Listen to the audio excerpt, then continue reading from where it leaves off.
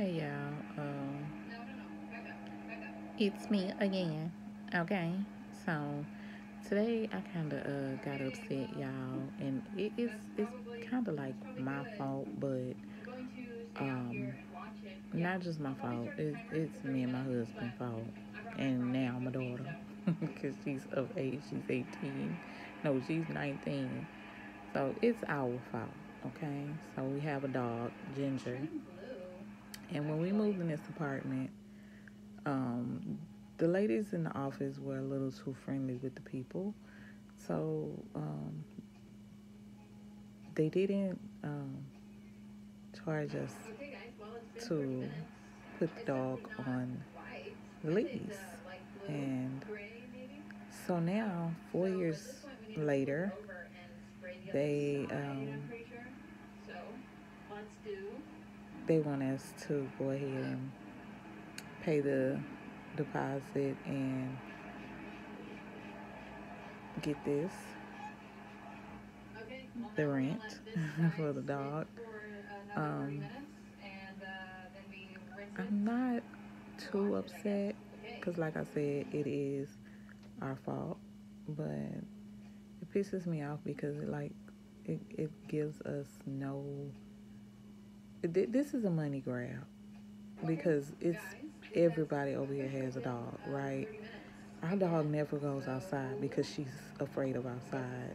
When we got her, she she was afraid of outside, right? If she would go outside, she gets so scared, and she's trying to get back home, trying to get back to our place.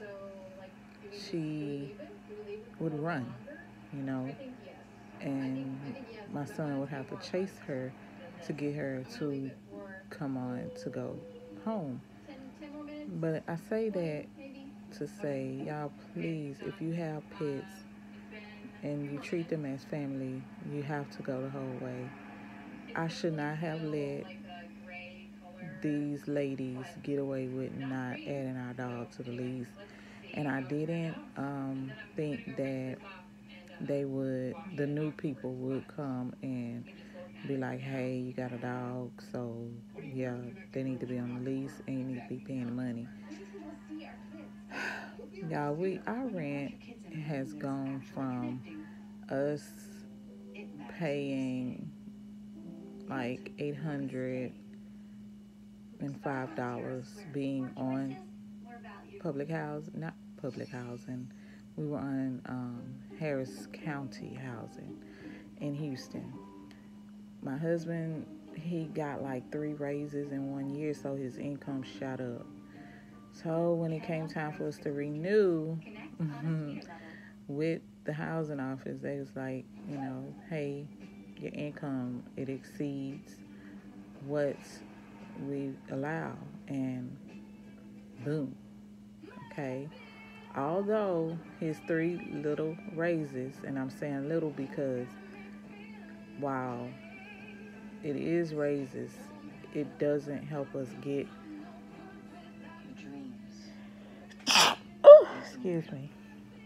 It doesn't really help us get out of where we're at. So we went from paying $805 rent when we first moved in, and now we're paying monthly $1,400, including, well, the rent is $1,295, and along with the water, which is, it always exceeds $100. So it's like the highest it maybe 150 something dollars. I only know when I see it, y'all. I don't. My husband, he looks at it more than me. I don't really care because I'll be like, it's ridiculous to charge water, but I'm from back then. So, but yeah, y'all. I just feel kind of bad because even though I love my dog, I have to figure out what we're gonna do.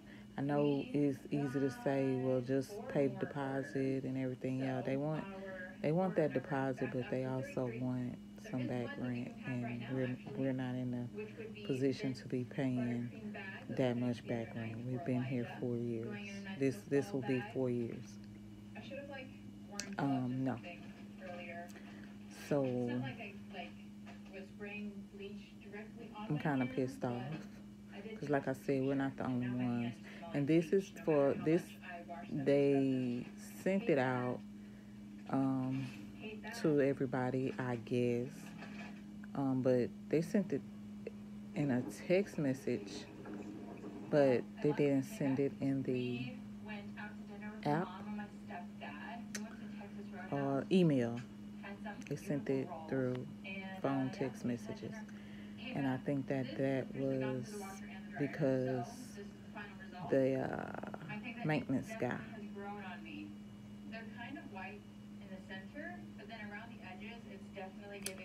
Yeah. And my husband just texted me saying they can't get any more overtime. Which I already know. He already knew. So that's, we already know. But yeah, y'all, it's kind of messed up. And I got to fix it. So y'all pray for us and little Ginger. Because it's her fault. No, I'm just joking. But she barks a lot, y'all. She really do. People pass by outside in front of the door, Ginger barks. You knock on the door, Ginger barks. They ring the doorbell on the camera, Ginger barks. Like, it is crazy. I have to keep both locks locked because maintenance will walk in your apartment. Even though you have put down that don't just walk in the apartment. Somebody, we're always here, basically. Somebody is always here. I'm always here.